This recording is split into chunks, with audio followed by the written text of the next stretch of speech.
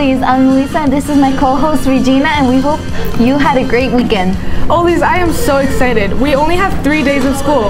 That's right, Oly's. We have today, tomorrow, and Wednesday. Start off with some big gateway news. The girls softball team finally made their first win last Thursday and finally ended the 5-year streak of losing. That's right, they lost for 5 years, but they made a comeback, so that's really all that matters. Congratulations to the Lady Oly's and coach. Here are some pictures and interviews about the big day.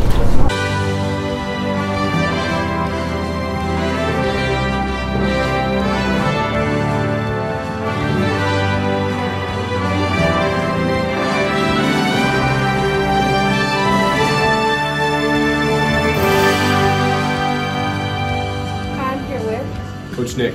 How was the softball game yesterday? Oh man, it was killer. We won 5-8, big game. Everybody did awesome, amazing things. Big win. All right, thank you. I'm proud of you guys. Yes! Yes! Yes! Hi, I'm here with Max. How was the softball game yesterday? It was pretty fun. I had 2 home runs, got hit in the back a couple of times, but that's cool. Got bodied by a big girl, but that's also cool. Took them balls like a champ. As you should. I'm proud of you. All right. Yeah, I did my best. Kept trying for the team. And that's all. Thank you. Coach Cam. And I want to ask you, how was the softball game yesterday? The game was really good. We came out getting a dub against Manual. They didn't know what they had coming for them, but we served it up to them and we showed them what's up. All right, thank you. I'm so proud of you guys. Thank you. Making it that home run. That was my best highlight. Thank you for letting me interview. I think you guys hustled really good. Kareem, they pitched really good. And we had some girls getting some nice hits. And that's it. we won. And we won 8-5. And that's it for Oly Tv. See you next time. Am I going to be on TV today? Yes! Yes! Yes! Oly's, please don't forget that we have open gym basketball tomorrow after school at 3:30 in the big gym. Speaking of sports, if you like to watch the Olympians play, we recommend you to buy the activity pass for $15 at the bookkeeper. The fastest way to get tickets to all events and sporting is to go on Ticket Spicket. Use this QR code to open the website. After school tutoring for English, math, history, and Spanish is available here at Gateway.